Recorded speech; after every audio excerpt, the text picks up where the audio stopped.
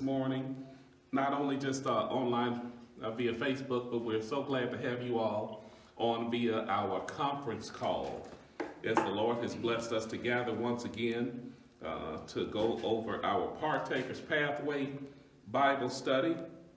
We are indeed grateful for all of you who have decided to tune in. We pray that as a result of these series of teachings, that God will bless you, that He will strengthen your faith, that He will grow you in the things of God, especially in a time like this when the only thing that works for us during this pandemic is the Word of God. So we're grateful. We're grateful for those who are here with us. We are well within the legal numbers. Amen. It's a few of us, but we can still fight if something went down. I'm telling you. Amen. Hallelujah. And so we thank and praise God for each and every one of you. We're going to go ahead and get started again. For those who are watching via Facebook Live, those of you who are on the conference call, we thank and praise God for you. Those who are here with me, we thank and praise God for your presence and participation. Yeah, I was glad when they said unto me, let us go into the virtual house of the Lord.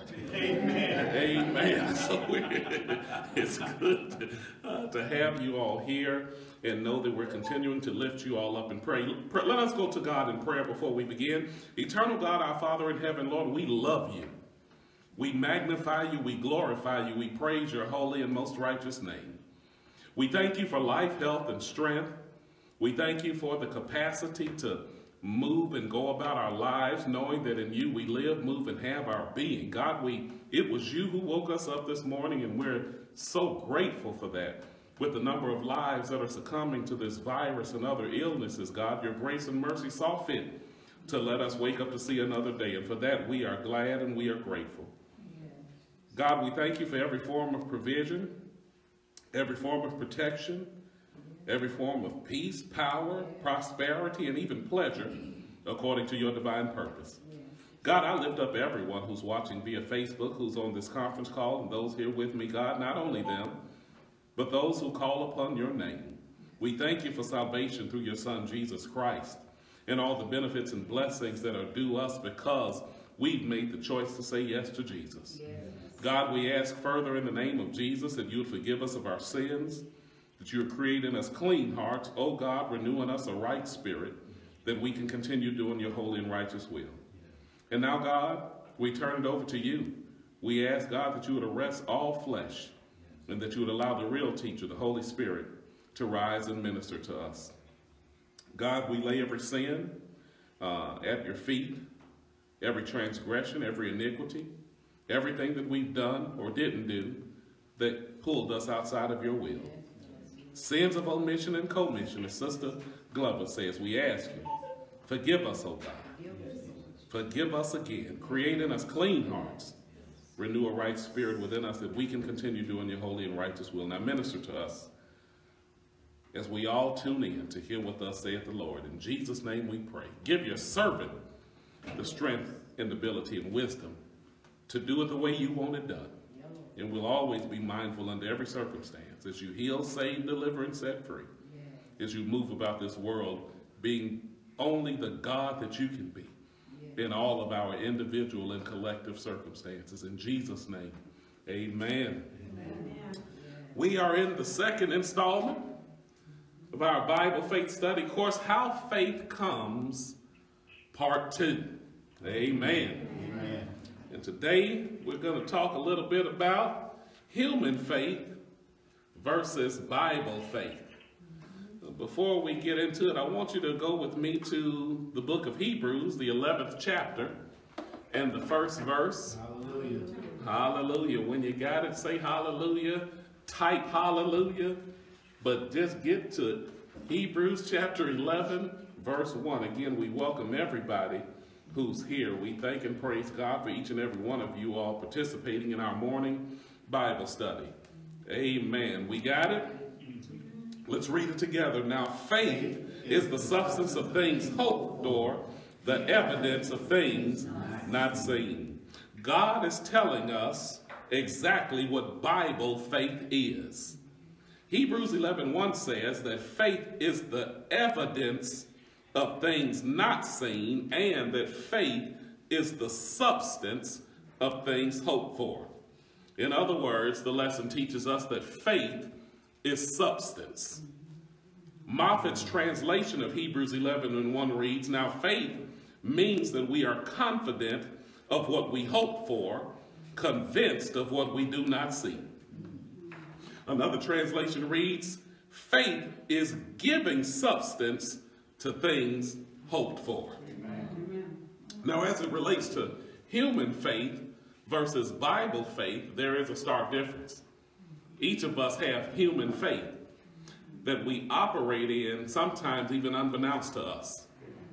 That chair you're sitting in, that couch you're relaxing on, that comfortable bed that you may be lying in even now, I promise that before you sat on it or laid down on it, you did not check to see who the manufacturer was.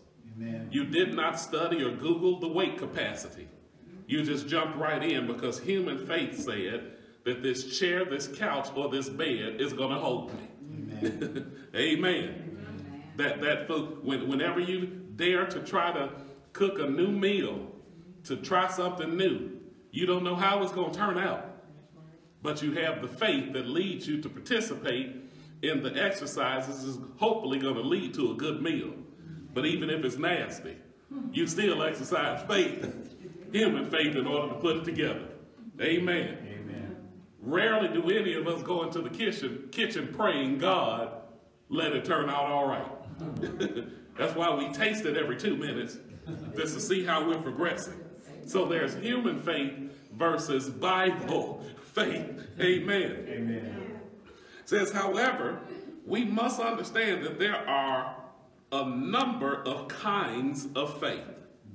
For example, everyone has natural human faith, whether they are saved or unsaved. We just gave a couple of examples. But in Hebrews 11:1, God is talking about scriptural faith, a Bible faith. Bible faith is believing with your heart. Amen. There's a vast difference between believing with your heart and just believing what your physical senses may tell you. Bible faith is laying hold of the unseen realm of hope and bringing it into the realm of reality. I'll say it again. Bible faith is laying hold of the unseen realm of hope and bringing it into the realm of reality. And Bible faith grows out of the Word of God. Amen. Another translation of Hebrews 11:1 says, "Faith is the warranty deed. The thing for which you have fondly hoped for is at last yours." Hallelujah. For example, you hope for finances to meet the obligations you have to pay. Amen. Amen and hallelujah. Amen. And some of us still wait on our stimulus checks. Amen. Hallelujah. Faith gives you the assurance that you'll have the money when you need it, because faith is the evidence of things not seen. Amen. Your hope for physical strength to do the work you know you must do, or you hope for physical strength to do the work you know you must do. But faith says, according to Psalm 27:1, this is what faith is speaking. Thank you. Speak faith today, Holy Spirit. When you got Psalm 27:1, say hallelujah, type hallelujah, and I'll catch up with you in a minute, because I ain't got it yet. Okay, now I got it. Hallelujah. Psalm 27:1. Let's read together. The Lord is my light and my salvation. Whom shall I fear? The Lord is the strength of my life. Of whom shall I be afraid? That's all right. I want to hear him talk back today. That's why. Amen. Thank you, G. Amen. Y'all read it out loud too so Pastor can hear you. Amen. It says, faith will say about itself everything that the Word says. For, listen, for faith in God is faith in His Word. Amen. It would be a wonderful thing if folk would learn that and act upon that. then you see the very strength of God and every blessing he has made available to them would become theirs. Amen. But we got to go with what the Bible says, because when we open our Bibles, God opens his mouth. Amen. When we read the Bible, God is speaking to us. Amen. And there's a power that comes attached with the faith that gives us what we need in order to be able to carry out God's will. Human faith versus Bible faith. But then there's also appropriating God's strength by faith. He tells the story, the writer, I learned what faith is when I was raised up from the bed of sickness. He says, after I was healed, I needed work, but this was during the Depression days, and it was hard to find work. He says, I had been bedfast for 16 months, and I needed clothes and other things for school. He says, I got a job at a nursery pulling up peach trees. We pulled up these trees by hand, one boy on each side of the tree. We had to pull them up for orders that had come in. He says, I want you to know that was work. It was especially hard for someone who had been bedfast for so long and who had only been up out of the bed for a few months. We would meet each morning before sunup and begin work. Every day, some of the boys would say to me, well, I didn't think you would make it today. You know, so-and-so fell out yesterday, and he had to quit. I didn't believe in trying to push something off on someone, but I did believe in witnessing for God. So when they would say these things to me, it would give me an opportunity to witness to them about the Lord. Good God Almighty. You talk about taking advantage of an opportunity to minister faith. I would say, well, boys, if it wasn't for the Lord, I wouldn't be here. You see, his strength is my strength. Amen. The Bible reminds us again, Psalm 27:1, the Lord is my light and my salvation. Whom shall I fear? The Lord is the strength of my life. My life consists of the physical as well as the spiritual. And the Lord is the strength of my life. Of whom shall I be afraid? When I would say that, it would make some of those boys so mad that they would cuss about it. I would just smile and say, praise the Lord. I'll be here tomorrow and every other day because the Lord is my strength. Amen. Of course, if I had gone by my feelings, help us, Lord, I would have never gotten out of bed because I felt like staying in bed. I never felt so weak in my life. I felt like I couldn't do anything, let alone a strenuous job like that. But I just stayed with it. I acted upon the word because I knew what faith is. Amen. So I would say to the Father, to Jesus, to the Holy Ghost, to the devil, to myself, and to those boys if they ask me, the answer would be the same. The Lord is my strength. Then after I prayed and asked God for his strength and confessed that I had it, I would never get any help or strength until I actually started to work. Good God Almighty. Amen. You see, it wasn't enough to have faith. He says I had to act on my faith. This is where many people miss what faith is. They want to get what they are believing God for and then believe they have received it. But actually, it's the other way around. You have to believe you have your petition and then you get it. Amen. Yes. Hallelujah, Jesus. Right. So we could come to work, or we would come to work and he says, I still wouldn't have any strength.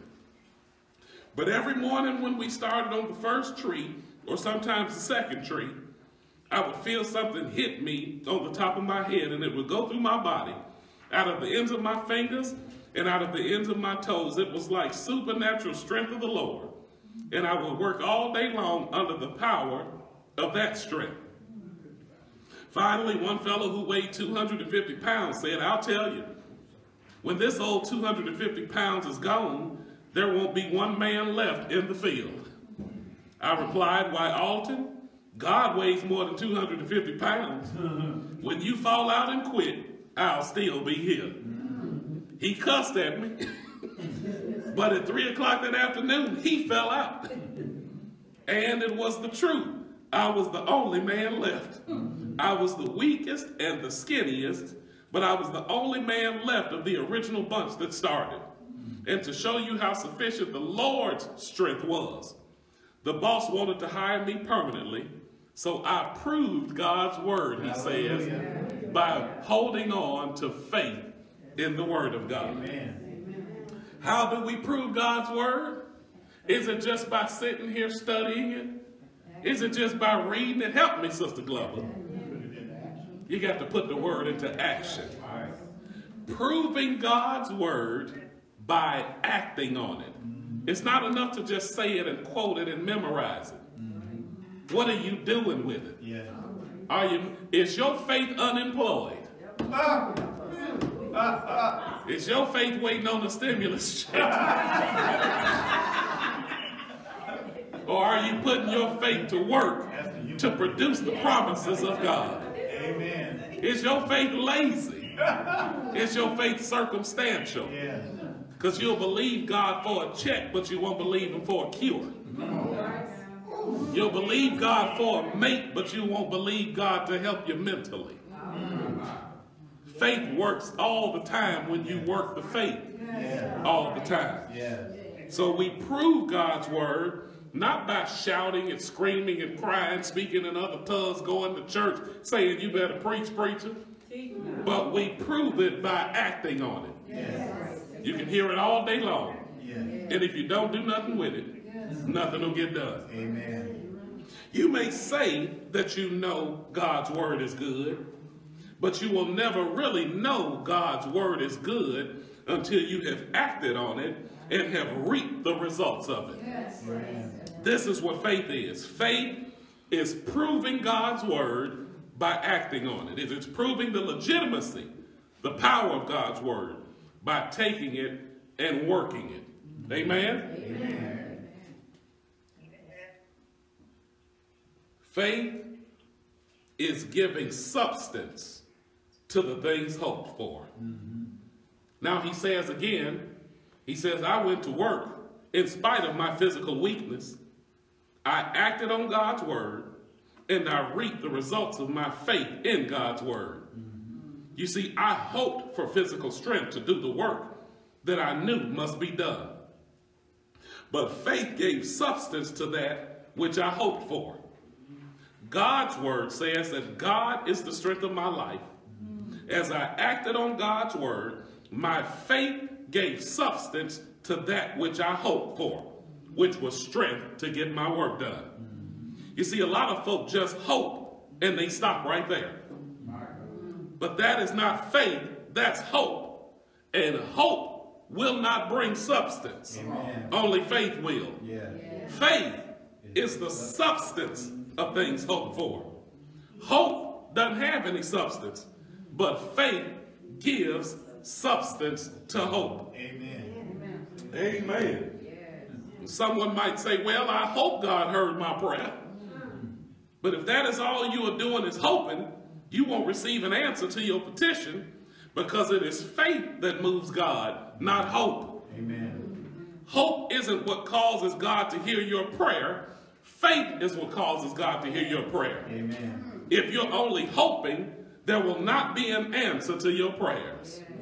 However, your faith, good God Almighty, I'm getting happy in Bible study. Your faith can give substance to your hope. In fact, faith will give answers to your prayers. Hallelujah. Remember, hope says, I will have the answer to my petition sometimes. But faith says, I have the answer to my petition now. Amen. Amen. Amen. Amen. Evidence of things not seen. John Wesley said that the devil has given the church a substitute for faith that looks like and sounds so much like faith. Many people can't tell the difference. He calls it mental assent. Amen. Amen. Positive thinking. But that ain't faith. Hallelujah. Hallelujah. So let's break this down. Let's talk about mental assent versus heart faith. Because nowhere in Scripture does the Bible tell us to have mental faith. Amen. Mental assent. But we're going to find out a whole lot about where our hearts are as it relates to faith. And Sister Regina, our heart gets involved only as it benefits us personally. This is why we can have faith with all our heart to believe God for increase, but can't have that same faith in our heart to tithe off the increase. All right.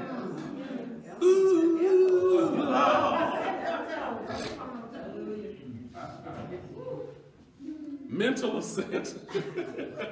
Y'all may as well go on and type in amen or say amen.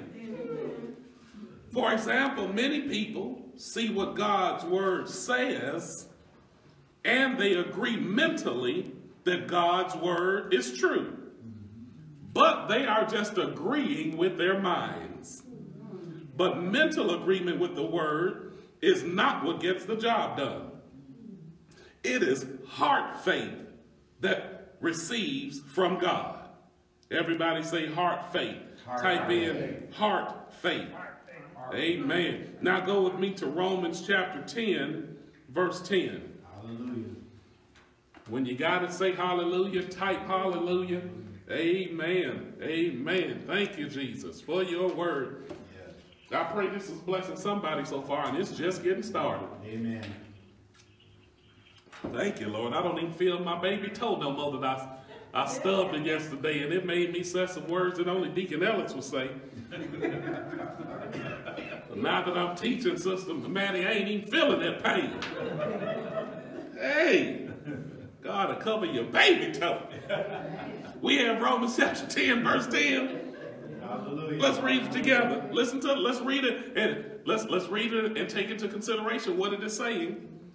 For with the heart man believeth unto righteousness, and with the mouth confession is made unto salvation. For with the heart man believeth. Jesus talked about believing with the heart in Mark chapter 11, verse 20. What I have? Verse 23. Go with me to Mark chapter 11, verse 23. Hallelujah. When you have it, say hallelujah. Thank you, Jesus. Let's read together. For verily I say unto you, that whosoever shall say unto this mountain, be thou removed, and be thou cast into the sea, and shall not doubt where in his heart, but shall believe that those things which he saith shall come to pass, he shall have whatsoever he saith. Amen. Notice that the Bible never said one word about doubting in one's head. You can have doubt in your head and still have faith in your heart. But it is believing in your heart that will cause you to receive from God. Amen. People often ask, he says, how can I tell whether I have faith in my heart or whether I'm just believing mentally in my head? You can tell because mental agreement or mental assent says, excuse me, that's not COVID. I was just choking on a little spit. Amen. Y'all be putting out the pastor cough. The Bible say he got the COVID. No, the devil is a lie. Amen. He says, you'll know because mental assent says, I know God's word is true. I know God promises me healing and the answer to my prayer or whatever it is you need, but for some reason, I cannot get it. I cannot understand it. Why then don't I have the answer to my petition? Folk who say that are just in mental assent, not in real Bible faith or heart faith. Real faith in God's word says, if God's word says it's so, then it's so. Amen. The promise is mine. I have it now. Faith always says, I have it, though I can't see it. Amen. Thank you, Jesus. Notice what the text says. Let's go back to Hebrews 11:1. Y'all gonna memorize some of this scripture. That's why we're gonna say it 7,000 times. So it can get all the way down in that inner sanctum. Amen. Amen. Hebrews 11:1. Now faith is the substance of things hoped for, the evidence of things not seen. Some said, well, yes, but the thing that I've been praying about, I don't see. It hasn't come to pass yet. But if you already had it, you wouldn't have to believe it. You wouldn't know it then. Amen? Amen. In order to come to that place of knowing, you have to take that step of believing without seeing. Amen. Based only on your faith in the integrity of God's word. Hallelujah. Good God Almighty. You got to see it before you see it. Amen. Amen. Many people want to know it first and then believe it. That is, they want to know it from the natural standpoint of having it come to pass first.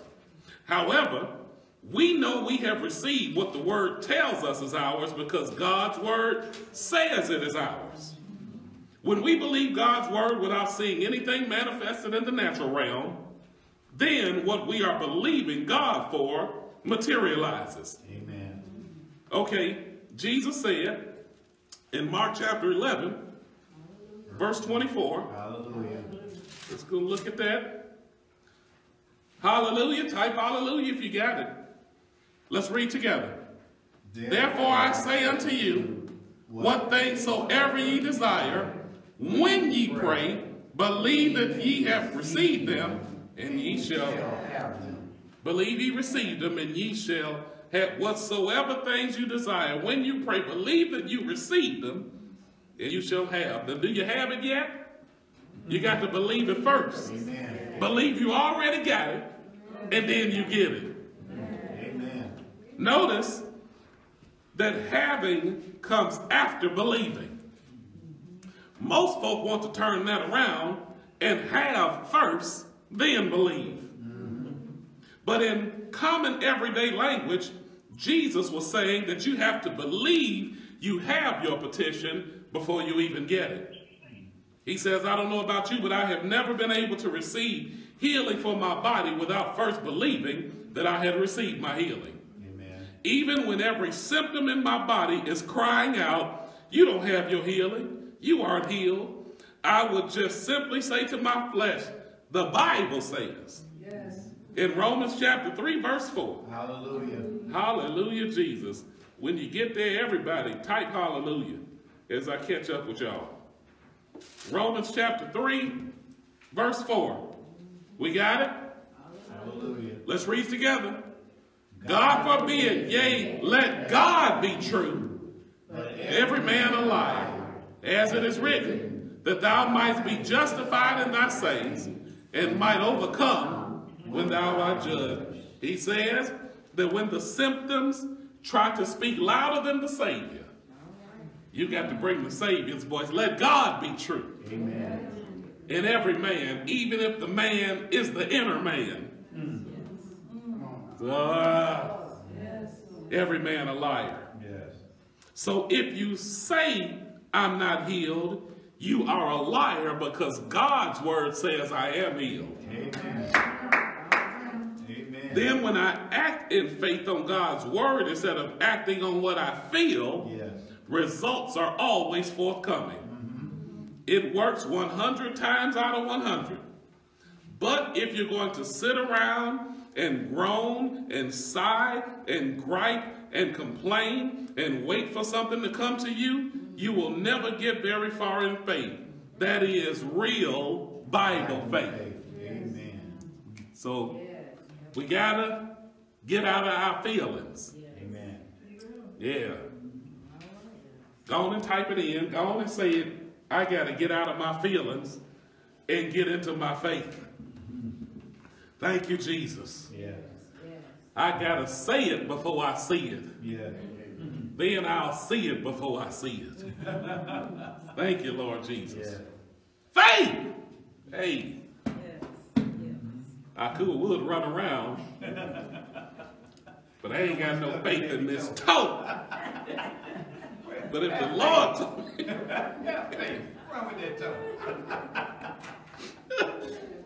but listen, next, believe what the Bible says, not what your senses tell you. Yes, yes. Woo! Because senses don't make sense. And we've been throwing this word around a lot lately, common sense. But common sense always collides with faith. Faith overrules common sense. Amen. Whenever we make decisions in our senses, chances are we always make the wrong decision. Because these senses, the flesh changes. Our feelings change too often. Amen. Amen. How many of y'all still with your first love? Ooh, Lord. Because feelings change. You ever felt so strong about something only to find out after you acted on your feelings that maybe it wasn't the right thing to do? Don't trust your senses, trust God's word. Are you with me? Believe what the Bible says, not what your senses tell you. And please forgive me, those of you who are watching via Facebook Live and on the conference call. I forgot to tell you at the beginning of the class that you can go to our church website, which is partakerscb.org, and download a copy of the, what is this thing called? Yeah, I was thinking. Bible faith study course. Yeah, a copy. You can pull a copy of the outline. I am so sorry, but it's not too late because we just get into the good part. You can download a copy of the Bible study outline on our church website, Partakers, C like Charles, B like boy.org. Amen. Amen. Believe what the Bible says, not what your senses tell you. If you are going to wait until you detect that every symptom has gone and your flesh corresponds with your faith and everything is fine before you are going to start believing God, then you're all out of order and out of line with the word, and you'll never get very far in faith.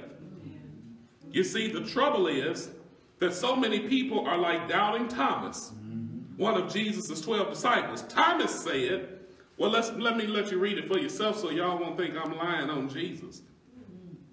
When we look at John chapter 20, hallelujah, verse 25, hallelujah. When you get that, type hallelujah. If you're on the conference call, say hallelujah. And if you're in the room, you done already said hallelujah, because y'all done beat me there. John chapter 20, verse 25. All right, let's read it together. The other disciple therefore said unto him, We have seen the Lord.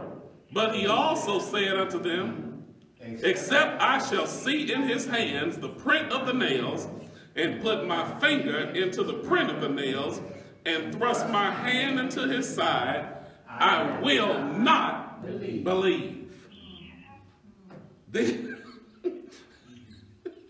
Then, when Jesus appeared to the disciples, and Thomas saw Jesus, Thomas said in verse 28, hallelujah. Hallelujah. You got it? Let's read it together. And Thomas answered and said unto him, My Lord and my God. Did Jesus praise Thomas for his lack of faith? No. Jesus said in verse 29, hallelujah, let's read it. Jesus said unto him, Thomas, because thou hast seen me, thou hast believed. Blessed are they that have not seen, and yet they have believed. In other words, Thomas didn't believe in Jesus' resurrection by faith as you and I believe in it. Thomas believed because he saw Jesus with his physical eyes. He relied totally on his senses. But we believe in Jesus' resurrection because the word of God says Jesus was raised from the dead early one Sunday morning. Yeah. I just had to get that in because I'm Baptist and I like doing it, and it makes me feel so much better. Amen. He got up, y'all. Yes. This is where many people miss it in the area of faith without realizing it. They say, I believe in divine healing because so-and-so got healed. But that's not Bible faith. I don't believe in healing because I saw someone else get healed. I believe in healing because the Word of God says that healing belongs to me. Amen. Thank you, Jesus. And we got Bible proof. Let's turn to Isaiah chapter 53, verses 4 and 5. Hallelujah. When you got it, shout hallelujah. Type hallelujah. I see you, Sister Belinda. Type it in. Thank you, Jesus. I just happened to glance down. We got it? Isaiah 53, 4 and 5. Let's read it together. Surely he has borne our griefs and carried our sorrows. Yet we did esteem him stricken, smitten of God, and afflicted. But he was wounded for our transgressions. He was bruised for our iniquities. The chastisement of our peace was upon him, and with his stripes we are, right now present tense, are healed. But that's not the only one. Let's look at Matthew chapter 8, verse 17. Hallelujah. Hallelujah. Thank you, Jesus. I see you, Mary Duff. You put your hallelujah in there too. I miss them hugs from you, but I'm going to make up for it when I see you. Matthew chapter 8, verse 17. Let's read together. That it might be fulfilled, which was spoken by Isaiah the prophet, saying, himself took our infirmities and bare our sicknesses. Now let's look at 1 Peter chapter 2, verse 24. Amen. This is the arsenal that I take to the hospitals. Amen. Whenever I got to pray over somebody and anoint them with oil, I read these scriptures. Amen. But amen, because lots of times they contradict what I'm feeling. And you all been there. You feel like, and your senses tell you, oh, it don't look so good. But y'all don't say that, especially if you're visiting somebody. Want to give them some kind of hope. Don't go visit nobody in the hospital telling them, well, you know, my cousin died from that. I don't think you're going to make it. No, we are people of faith. We don't roll like that. Amen. Amen. 1 Peter chapter 2, verse 24. You got it? Amen. Let's read together. Who his own self bare our sins in his own body on the tree, that we, being dead to sin, shall live unto righteousness, by whose stripes ye were healed. It has already happened. He says, I don't believe in speaking in tongues just because some people speak in tongues. No, I believe in the baptism of the Holy Spirit. He says, with the evidence of speaking in tongues, because the word of God teaches it. I would still believe in it, even if I had never heard anyone else speak in tongues. But remember, as the Holy Spirit wills, we don't control the Holy Ghost. The Holy Ghost is supposed to control us. Amen. If we control it, then who's really Lord? Amen. He says, I believe what the Bible says. Now what I see, and I'm sorry, not what I see and hear. I believe what the Bible says. And he should have had feel. Not what I feel, not what I see, not what I hear. My faith is not in what I can see and hear. My faith is based on what God's word says. Says, you see, when we develop our faith to the place where we believe what the word says regardless of circumstances and physical symptoms, then we are believing the right thing, and that's what brings the right results. Let me ask you this. Have you ever been in a situation where the symptoms or the pains persisted, and we found ourselves after a certain period of time slowly moving away from faith and quoting what we're feeling? Amen. Yeah. How you feel, girl? Oh, my back. My neck and my back. Instead of confessing the word of God, we agree with how we feel. And child, you don't look so good. Well, you know I ain't feeling that good. Instead of speaking the word of God into our situation. We've all been there, but thank God we're growing in the word of God so that these things can change around for us. Amen. Thomas said, I will not believe until I see. And Jesus said, let's look at that John 20 and 29 again. Hallelujah. Hallelujah. God, finding that scripture so quick. Bible experts. All right, I caught up with you. John 20 and 29, let's say it again. Jesus said unto him, Thomas, because thou hast seen me, thou hast believed. Blessed are they which have not seen, And yet have believed. Those who believe what the word of God says, apart from what they see or feel with their physical senses, are the ones who are blessed. Let's look at Romans chapter 4.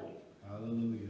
Hallelujah. People, you get into them awful quick. You know, got about 2 or 3 Bibles with them.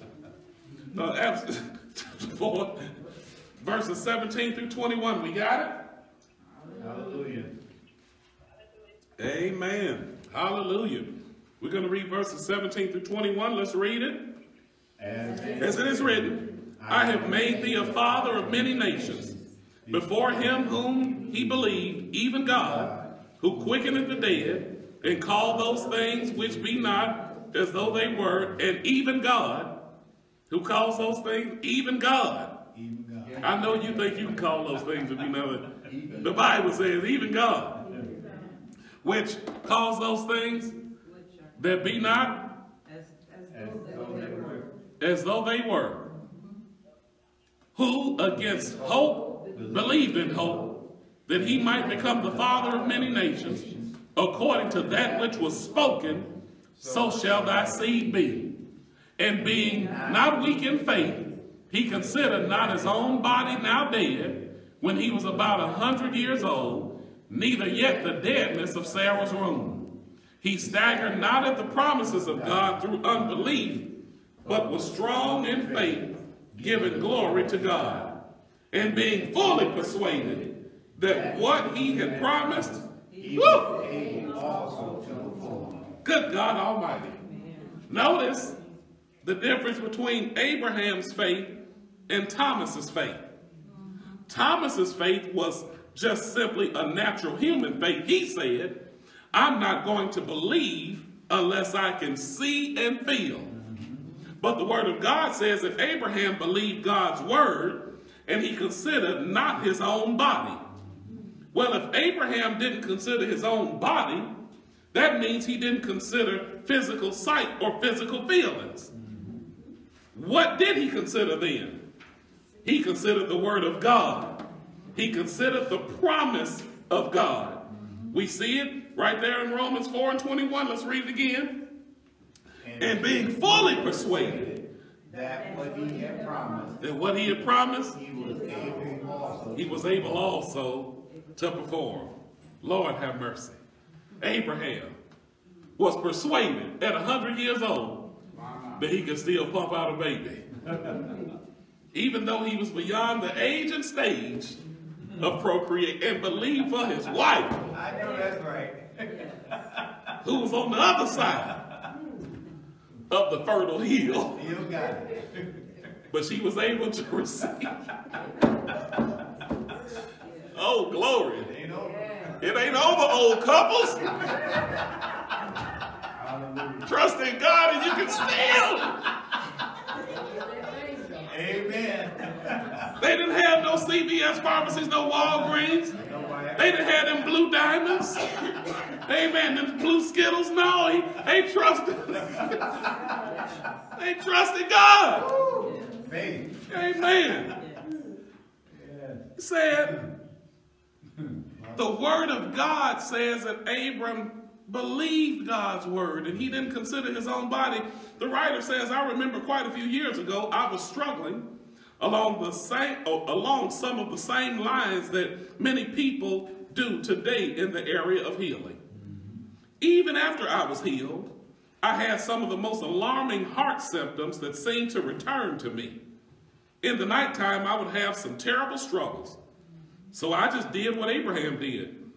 I had been praying and standing on the promises of God, but I could never get off to sleep. Finally, I said to the Lord, I said, Lord, I must have some relief. God spoke to me consider not thine own body. So I just relaxed and said, thank you, and took my mind off my body and drifted back to sleep. Later that same night, I woke up again and had some of the same symptoms. I said, Lord, I'm not considering my own body. What am I going to consider then? The Lord said, consider him who is the author and finisher of your faith. Let's look at Hebrews chapter 3, verse 1. Hallelujah. Hallelujah. This is the one who we consider. Amen. We got it? Hebrews 3 and 1. Let's read it together. Wherefore, holy brethren, partakers of the heavenly calling, consider the apostle and high priest of our profession, Christ Jesus. Amen. Partakers, the Bible even knew he was going to name us this name. Amen. Let's look at Hebrews chapter 12, verse 2. Yeah. Hallelujah. We got it? Hallelujah. Let's read together.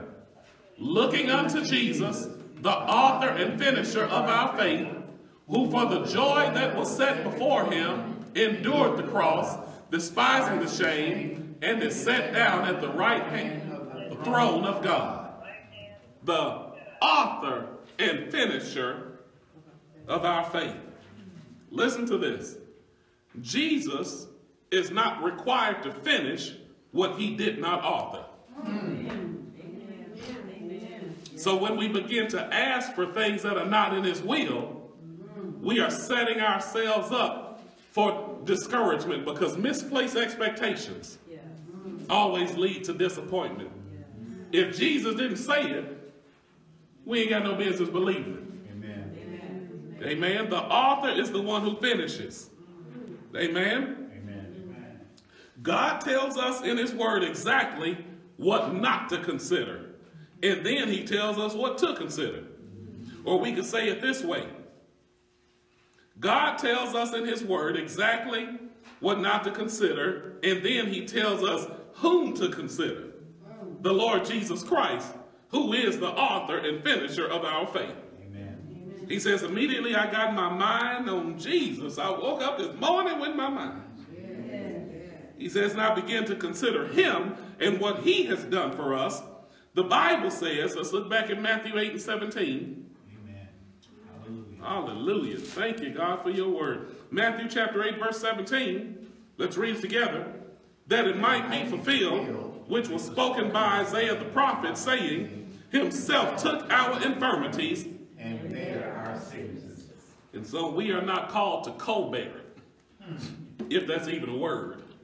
He bare them, Yes. so we don't have to. Amen. He says, I began to consider that scripture and to focus my mind and attention on Jesus and the word. And I stopped considering my body with its symptoms. Then I was able to drift off to sleep. When I woke up, every symptom had gone. Hallelujah. Amen. Too many times, and we're all guilty, we get our attention focused on the wrong thing. So good. When it comes to healing, we consider our own bodies and the symptoms that try to attack our bodies. That is what we are thinking about and looking at. And the more we look at the symptoms, the worse we get. Yes. You hear people say, God hasn't heard my prayer yet, and I'm getting worse. That came out of your own mouth. And then you'll turn around and say, I feel better, so much better. Amen. He says, you heard people say God ended. He says, I guess I'll wind up being operated on. People say this. You will, as long as you travel that road of doubt and unbelief. He says, I preached in one church where there was a woman who testified every time she could. And at the end of every testimony, she would say, y'all pray for me. I just believe I've got cancer. Wow. Finally, the pastor got tired of it. Sure did. And he stood up. He stood up when she got through and said, that's right, sister. Keep believing it and you'll get it. Jesus said, according to Matthew chapter 9, verse 29. Hallelujah. Got to be careful what you confess over yourself. Let's see what the Bible says. You got Matthew chapter 9, verse 29? Yeah. Let's read it together. Then he touched her eyes, saying, according to your faith, be it unto you. Got to be very careful what you say. Are you hearing me? Amen. Sometimes folks say, the author says, Brother Hagin, pray for me. I believe I'm getting a cold. It won't do any good for me to pray for them, because if they believe they are getting a cold, then they will get it, because the Bible says, according to your faith, be it unto you. You keep on believing for it and you'll get it. He says, you see, I'm trying to get you to see what it means to walk by faith and not by sight. So many people consider the wrong thing instead of considering God's promises to his word. We consider how we feel more than we consider what God has said. Lord Jesus. Okay. We consider how we feel Yes. more than we consider. So I got to feel better in order to confess better. I got to feel it before I confess it. Because if I ain't feeling it, I follow my feelings. And we know feelings are the worst leader you can follow. Amen? Amen. Some people, he says, some people just get part of what I'm saying and go off thinking in an altogether different light than what he's teaching. They think I'm teaching that we are to deny all symptoms and just go on as if the symptoms weren't there. They think I'm teaching Christian science, but there's as much difference as daylight and dark in what I'm teaching and what the proponents of Christian science teaches. As one person said, this is not Christian science, this is Christian sense. And maybe for the believer, we need to change our language. Amen. Instead of exercising common sense, let's exercise some Christian sense. And again, I got allergies. I ain't got no COVID.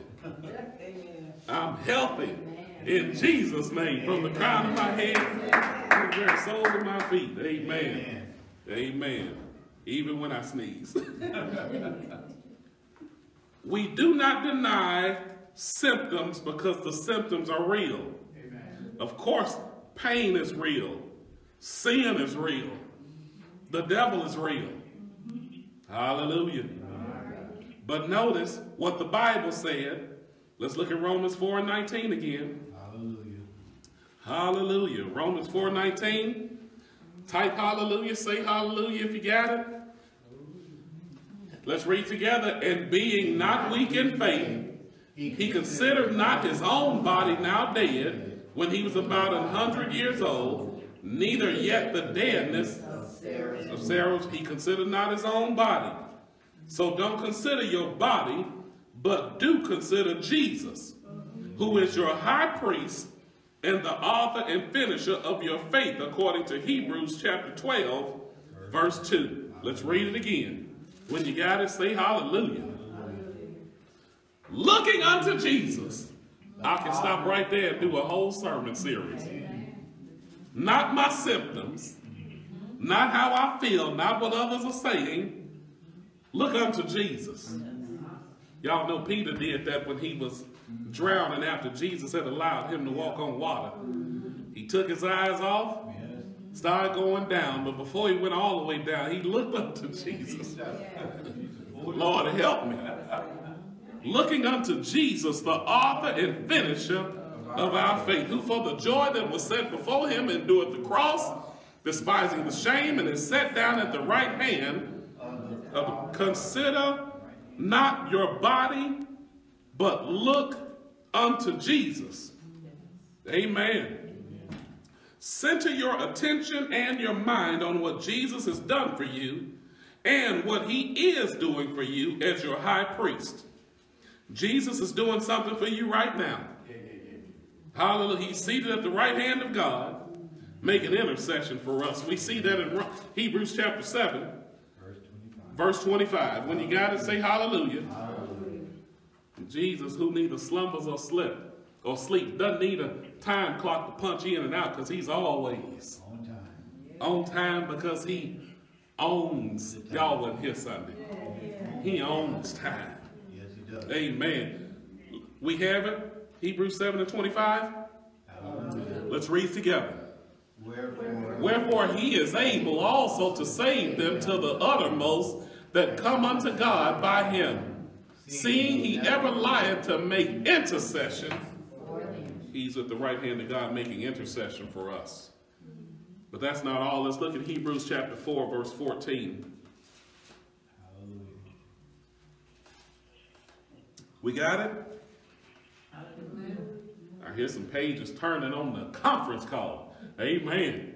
I see some pages turning on Facebook Live. Let's read it together. We got it? Ready, set, read.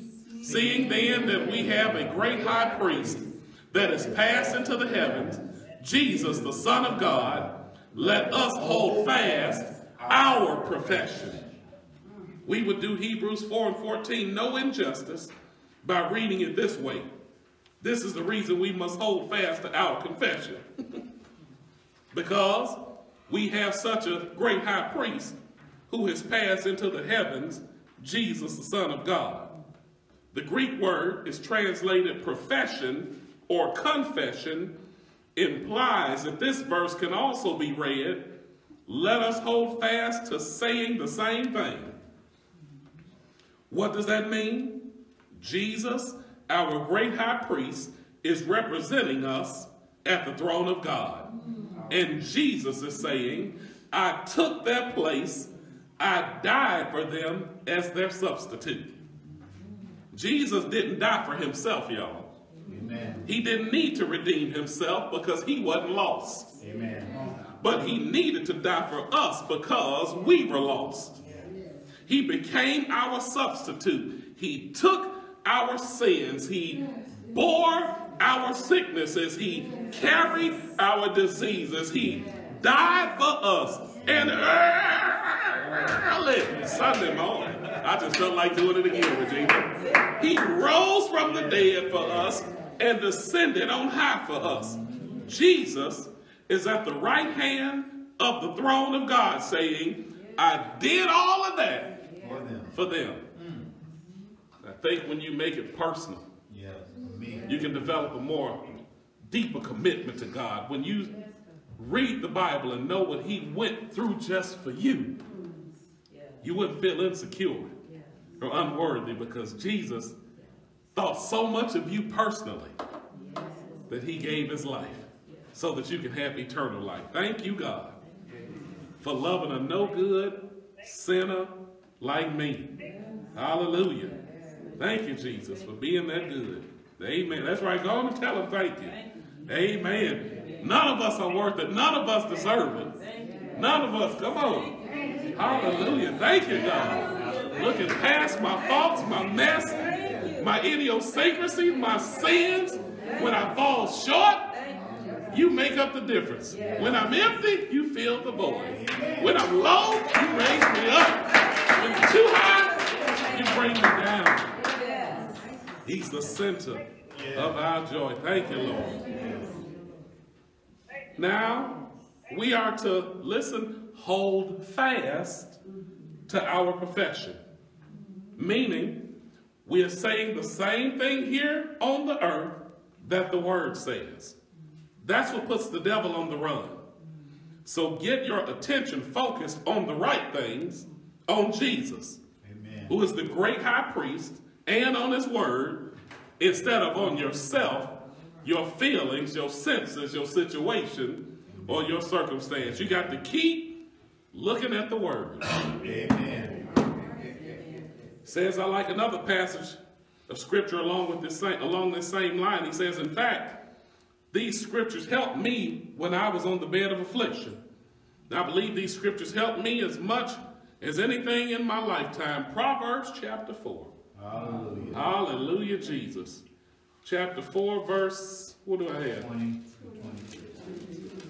20 through 28? 22. Proverbs chapter 4, verse 20 through 22. Let's read together. My son, attend to my words, incline thine ear to my sayings. Let them not depart from thine eyes.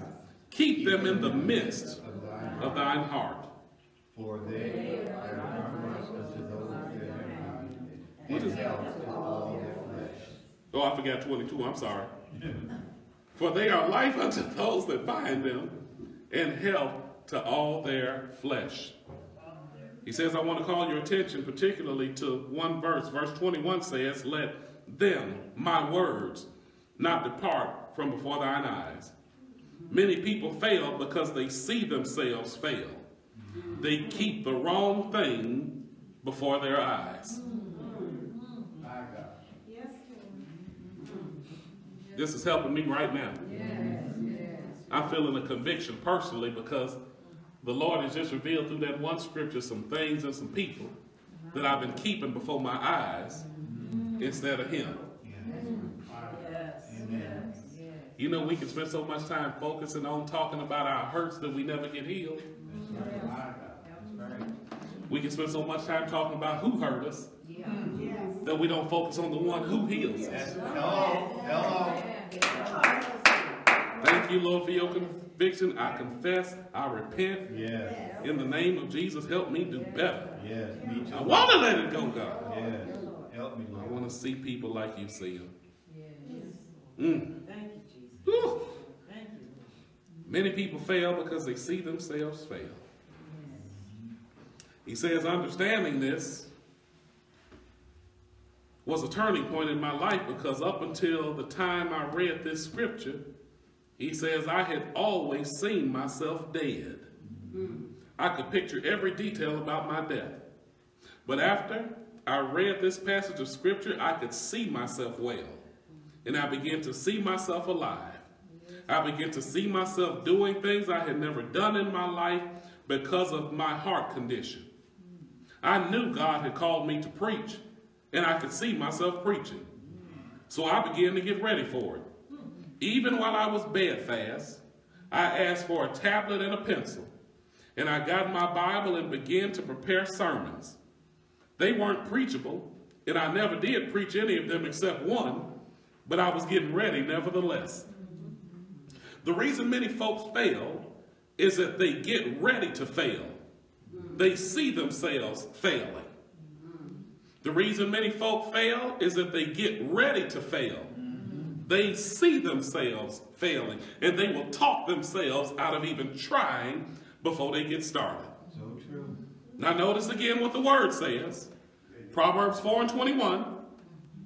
Let's read it again. Let them not depart from your eyes.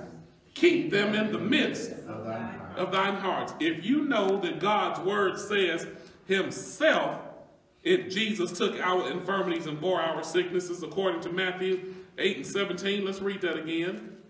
We're going to keep the word before our eyes. Amen. Amen.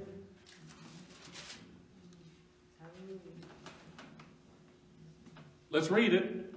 That it might be fulfilled, which was spoken by Isaiah the prophet, saying, himself took our infirmities and bare our sicknesses. Look, it says, if you know God's word says himself took our infirmities, then if what the word does, if that word does not depart before your eyes, you are bound to see yourself without sickness and without disease. There are things we can keep before our eyes till it literally becomes a part of us.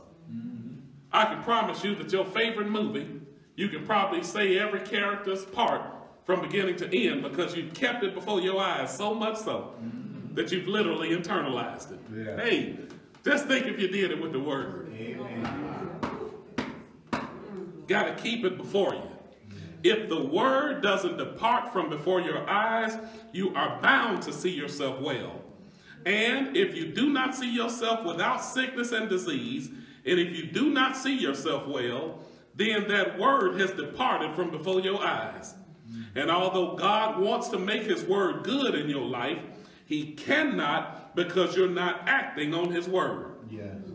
He says, it's hard for me to follow the thinking of some people. To think that God is just going to do something for them without their doing what the word says It's just plain unintelligent thinking. God isn't going to move on your behalf if you don't cooperate with his word. You see, God cannot move on your behalf, even if he wanted to, if you're not acting on the word. If he did, he would make himself out to be a liar, and the Bible says he cannot do that. He cannot lie. God gives us directions right here in Proverbs chapter 4 for taking his medicine. He says in Proverbs 4:22, let's look at it and read it. For they are life unto those that find them, and health to part of their flesh. To all their flesh. The margin of my Bible tells me that this Hebrew word translated health is also the word for medicine. So taking God's word according to his directions, God's words are medicine to all flesh. But verses 20 and 21 tells us the directions for taking the medicine. Let's go back and read it again. Verse 20 and 20. My son, attend my words, incline thine ear to my sayings, let them not depart from thine eyes, keep them.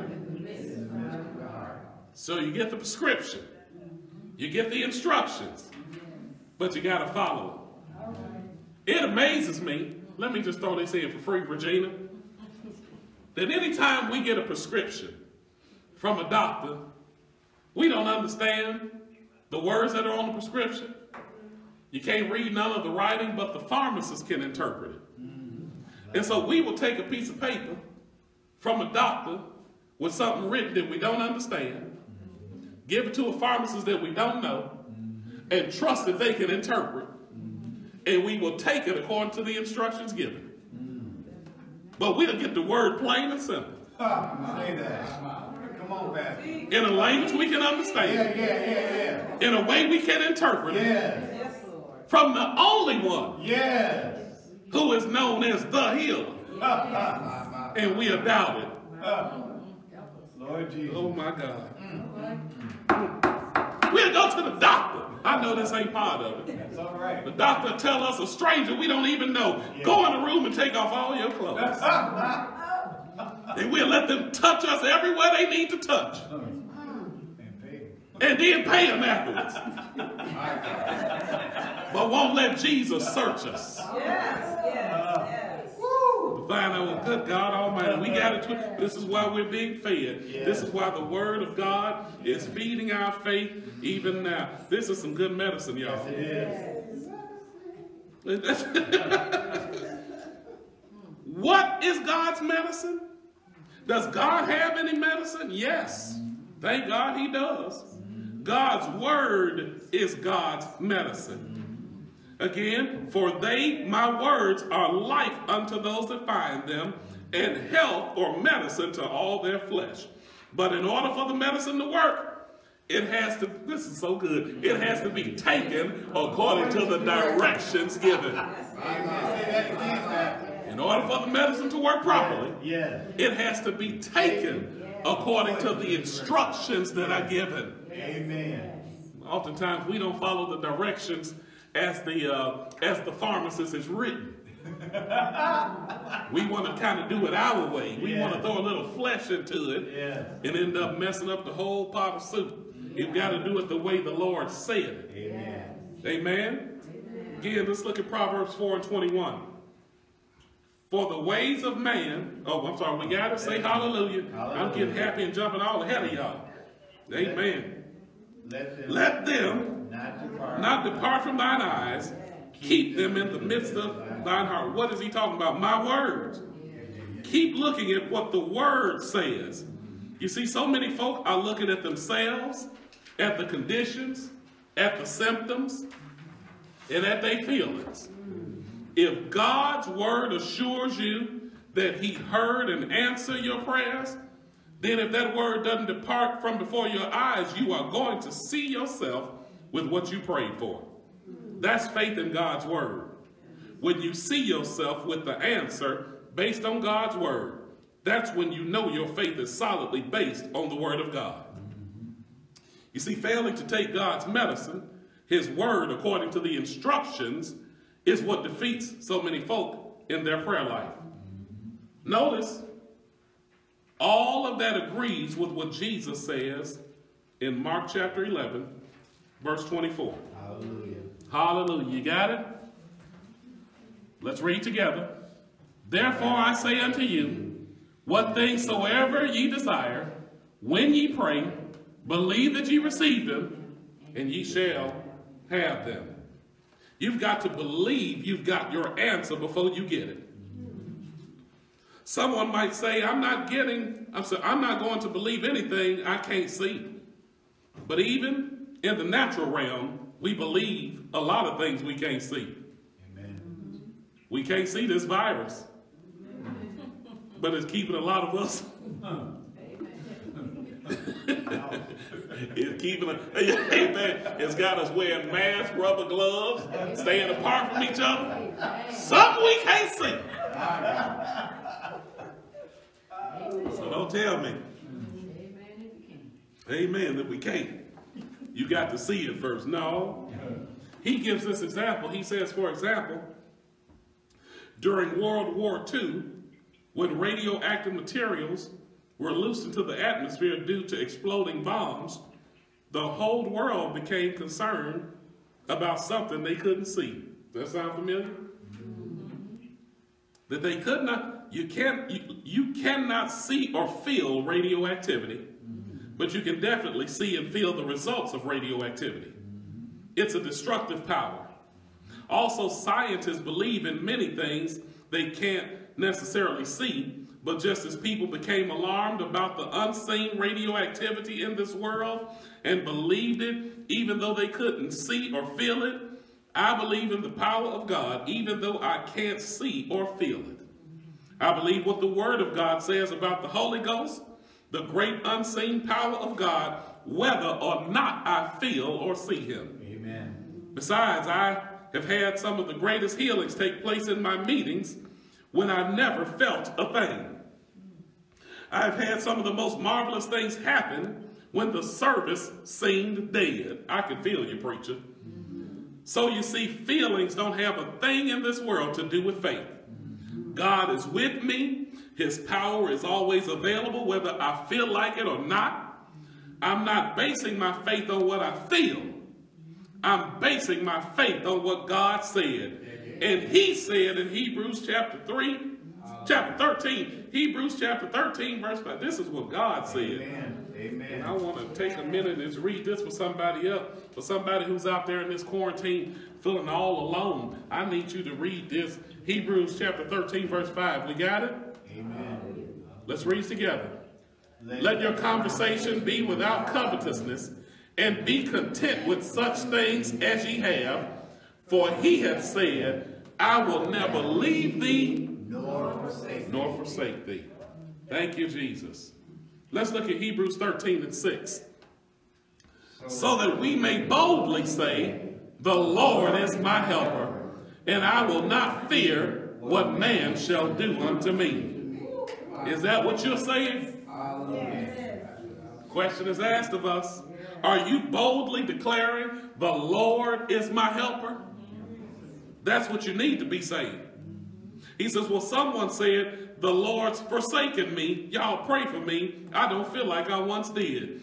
Your feelings don't have anything whatsoever to do with what the Bible says. It says, I've heard people say, thank you, Lord. Oh, I done lost my spot. I done got happy. I don't know whether I can make it or not. We've heard people say, I hope you can. Or I hope I can. Y'all pray for me that I'll hold out faithful to the end. Come on, we got people approaching us, exposing their lack of faith in so many ways. That is not what the Word says we are to boldly declare.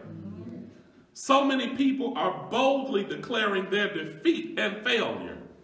Anytime you got to tell somebody what's wrong instead of what's right, Amen. you are declaring failure. Yes. Anytime you talk about how you feel versus what God has already said, you're already talking defeat. Are you hearing me? Amen. They talk that so many people are boldly declaring their defeat and failure. I'm whipped. I'm defeated. The devil's got me bound. This is what's popular. The devil is busy. But nowhere in the Bible do you find where he said to boldly say that. The writer of Hebrews said in Hebrews chapter 13, verses 5 and 6, we already on that page. Yes. Let your conversation be without covetousness, and be content with such things as ye have. For he has said, I will never leave thee, nor forsake thee, so that we may boldly say, the Lord is my helper, and I will not fear what man shall do. You better talk, Jesus. So quit saying the wrong thing and start saying the right thing. What is the right thing? The Lord is my helper. Right there in Hebrews 13 and 6. But you got to be convinced that he is. And so the question is asked, is he? I'm waiting on the answer. Yes. Y'all better type in the answer when I'm talking to you. Is he your helper? Yes. Then say that he is. Say that the Lord is your helper. Say, according to Matthew chapter 8, verse 17, that he took my infirmities and bore my sicknesses. I want you to read it for yourself once again so you can get this all down in your spirit. You got to say what the word says, y'all. Matthew 8 and 17. Hallelujah.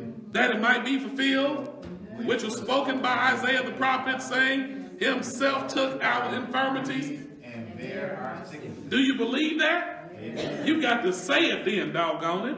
Amen. That's what he said. Then you got to keep talking about God's delivering power. Say the right things and believe the right things, and the right things will happen. He says, it is just simply wrong thinking, wrong believing, and wrong talking that whips folk. You see, the devil cannot defeat you because Jesus has already defeated the devil for you. Amen. Satan doesn't defeat you, you defeat yourself. Yes. Or if he does, you permit him to do so. It's a consent of ignorance. Wow. God has given us his word to get our thinking straightened out so that we won't be ignorant, and so our believing will be right. And if our thinking is right, and if our believing is right, then our talking will be right, and the manifestation of what we thought and said will come to pass. All right now. I just threw that in there. That's all right. Thank you, Holy Ghost. Yes. So say, the Lord is my helper. The Lord is my strength. Real faith in the word says, if God says it so, then it's so. Amen. If God says by his stripe I was healed, guess what? I'm healed. And for those of y'all who need to read it again, who may have come to Bible study late, let's go to Isaiah 53, Amen. verses 4 and 5. Hallelujah. Hallelujah. Thank you, Jesus. We almost at the end of this road, but not at the end of the lesson. Amen. 53, 4 and 5, let's read it. Surely, hey, I can end right there. Amen. Without doubt, That's right. absolutely, positively. Surely. Amen. Surely, Surely.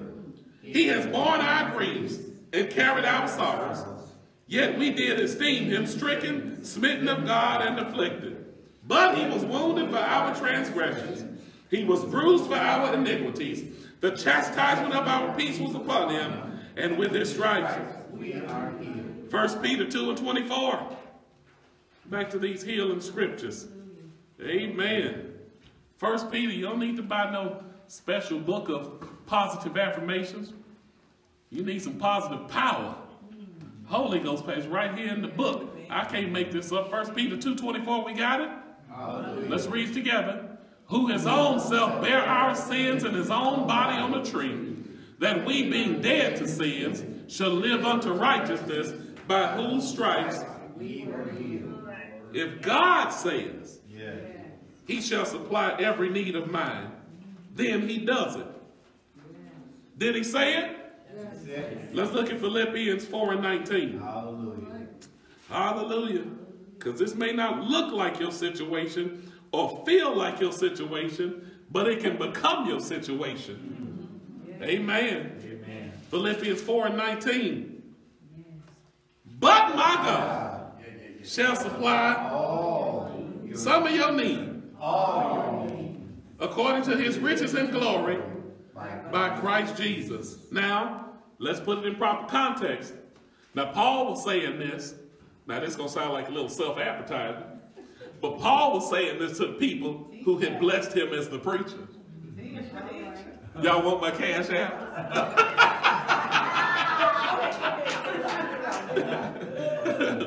They were able to meet the physical needs of Paul while he was on house arrest. Amen? Amen.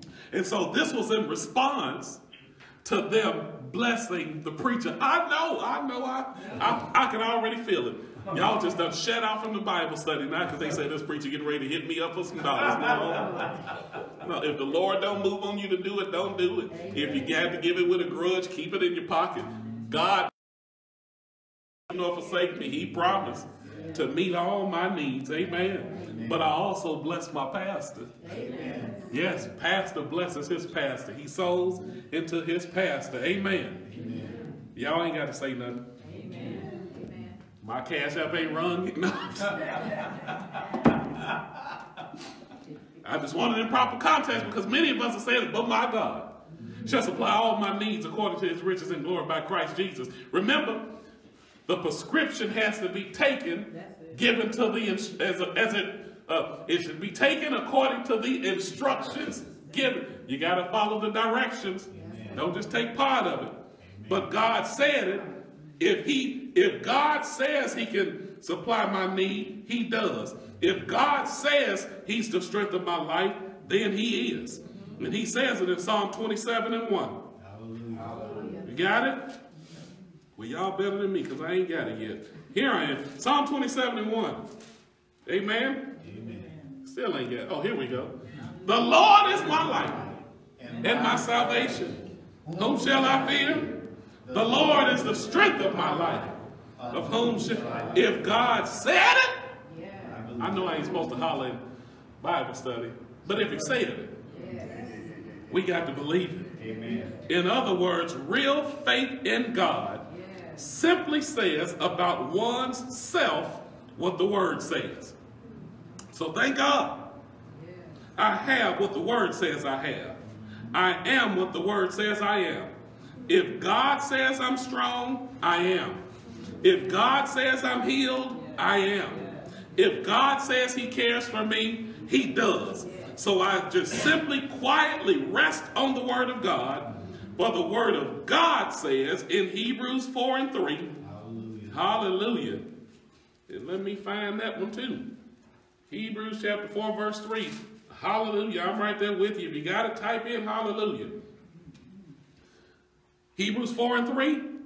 For we which have believed do enter into rest, as he said, as I have sworn in my wrath, if they shall enter into my rest, although the works were finished from the foundation of the world.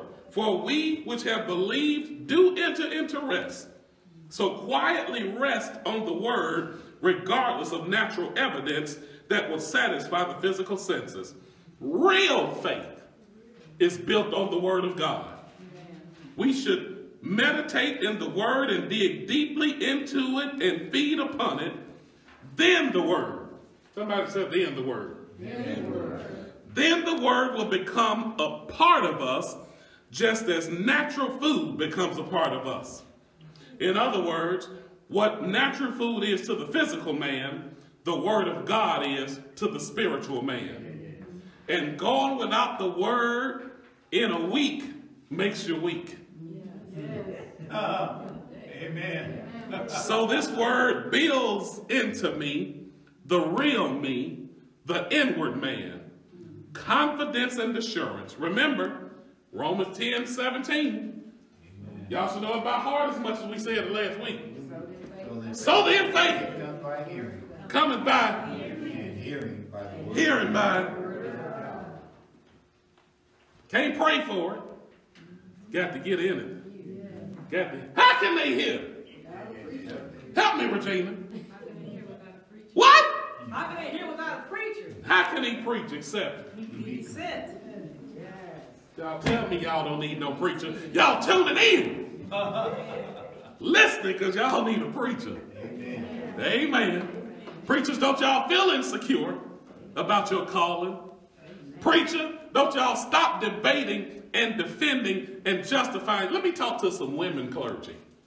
Because far too often, I see you putting yourselves down, feeling defeated because some sexist preacher denied you an opportunity or says, if God called you, walk in the call. Amen. Stop going back trying to explain, creating further division in some cases about your calling. God is responsible for the fruit, baby. So them Negroes can say, oops. Them folk can say all they want. But if God called you, you can silence them just by simply walking in the call. You don't have, I don't care what seminary you went to. You ain't got to go to the biggest, the best, and brightest. But you go the path the Lord has set for you. Be encouraged, and you stay on the wall, and you stay faithful to the call, and stop taking part in those worthless debates. Faith comes by hearing. Hearing by the word of God. Did this lesson bless anybody? Amen. Come on, come on. If it blessed you, just put in there, this lesson blessed me. And I'm about to test you because we're getting ready to answer a few questions. Amen. To make sure that y'all was listening. So do you have, we're going to go over our questions for study. Amen. Amen.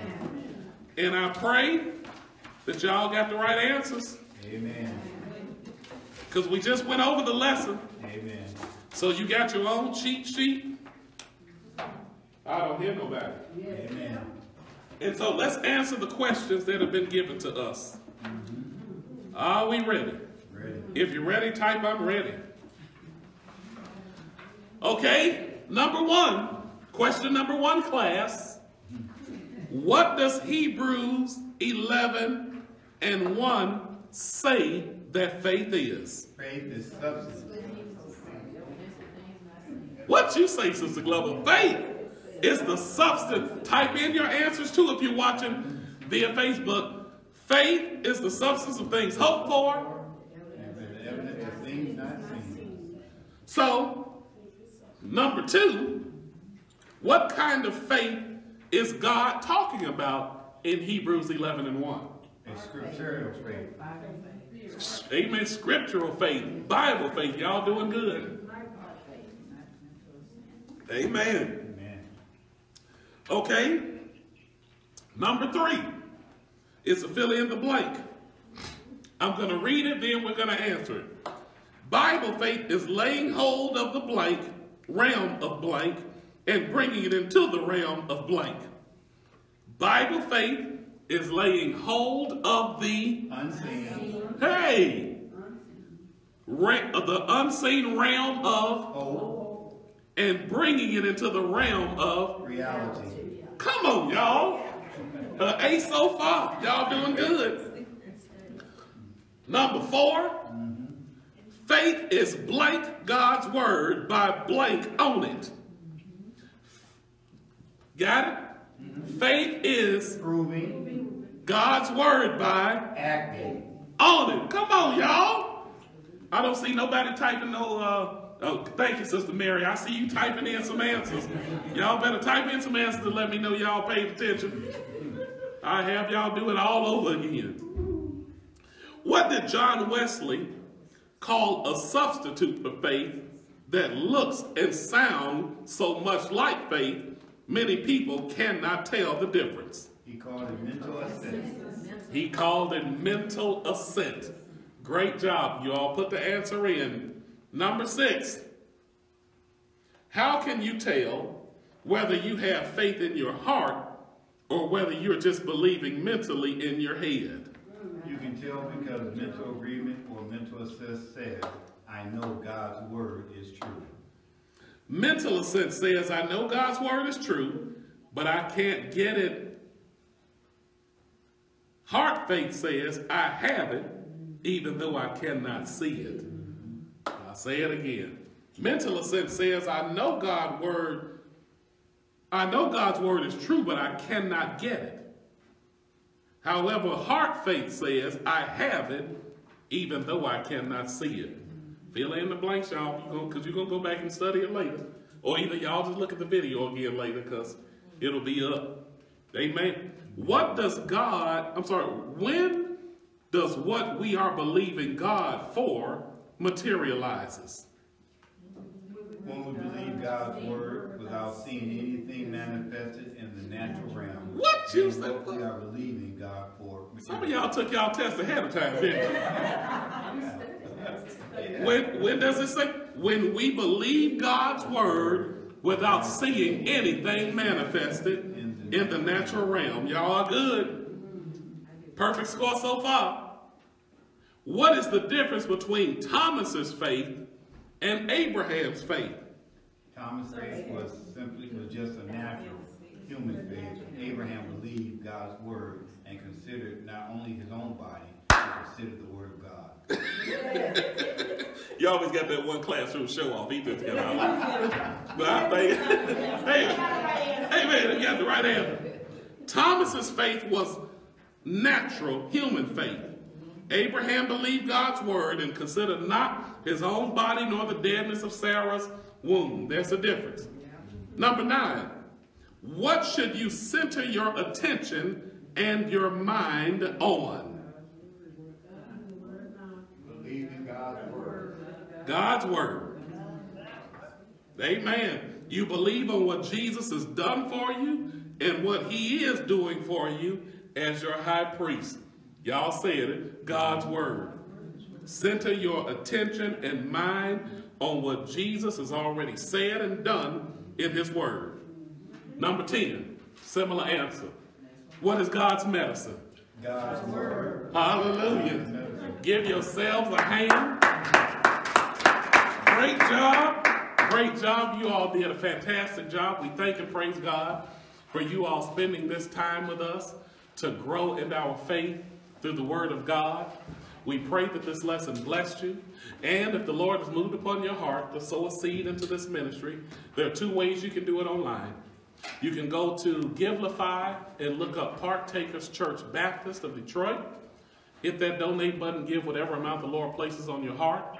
You can also give via Zelle, Z-E-L-L-E, and you can go to pcb.trustee@gmail.com. Or you can mail it to 2550 South Leonardale Street, Detroit, Michigan, 48217. We thank and praise God for you. If you have any prayer requests, we ask that you would type in the prayer requests, the names we're going to go to the Lord in prayer, and we're going to take this moment to receive our offerings. If you want to send a gift to your boy, y'all just heard the scripture. I may as well go on and put it out there, because some of y'all probably want to do it. But if you don't, that's cool. My bill still got paid through the month, so I'm grateful to God. But you can cash out at Lee Winfrey Sr., L-E, look, I got to look up to spell my own name. $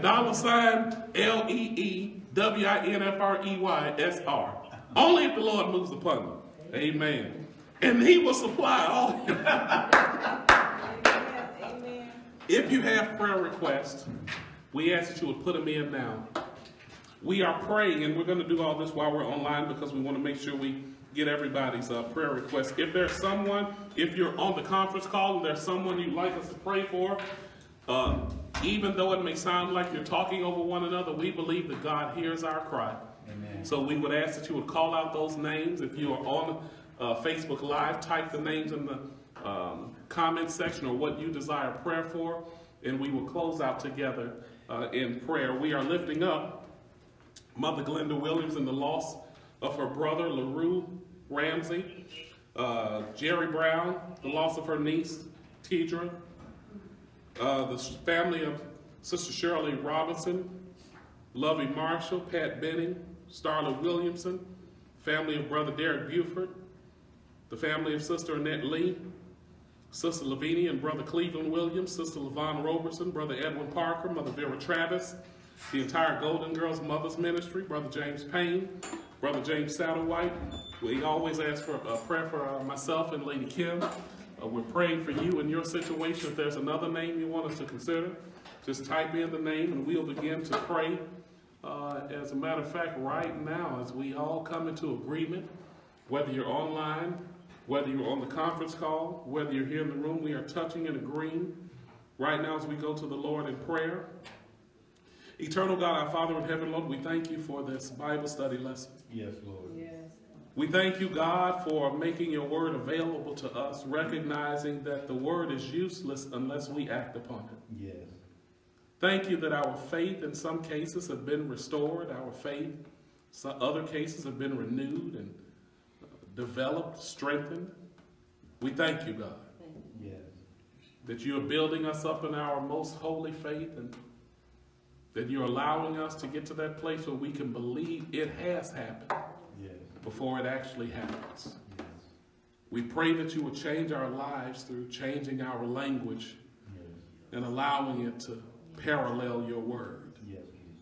Because we know, God, that our mental faith is not sufficient, Yes. Yes. that it has to come from our heart. Yes. And God, we thank you that our spirit man has been fed and strengthened Yes. through this lesson you've made available to us. Yes. We thank you for everyone who's on Facebook Live, everyone who's on the conference call, everyone who will see or hear this message, everyone here who's with us. Yes. To you be all the glory. God, we lift up all of the names that have been called out, Yes. that are being typed in, Yes. and we ask in the name of Jesus In the name of Jesus. that you would touch where a touch is needed, Please. heal where healing is needed, Yes. deliver where deliverance is needed, Yes. help where help is needed, Yes. strengthen where strength is needed, Yes. and God, that you would save where salvation is needed. Yes. God, if there's someone who's watching or on this line that has not received your Son, Jesus, as Savior and Lord, we pray, God, Yes, Jesus. that they would repent of their sins, Yes. that they would believe in their hearts and confess with their mouths that Jesus died and that God raised him from the dead. Yes. And God, we pray that they would take their newly discovered foundation and connect with a Bible-believing, Bible-teaching, Bible-preaching, Bible-living church. Not a perfect church, but a church that you've called and ordained Yes. and that you've placed in this earth to get the message of your Son out to the masses. We lift up every preacher, pastor, and proclaimer. We lift up every church. We just lift up the world. Yes. You know us intimately, Yes. individually and collectively. Yes, Jesus. And so, God, as we commend our total lives to thee, knowing that you're able to still do exceeding abundantly and above Yes. all that we could ask or think according to the power that's at work in us. And then, God, we thank you for the gifts that have been received. Yes, Jesus. We pray, God, in the name of Jesus, that you would take these gifts and multiply these gifts and that they be used for your kingdom and to your glory. Then over and above the amount, bless the heart of the giver is our prayer.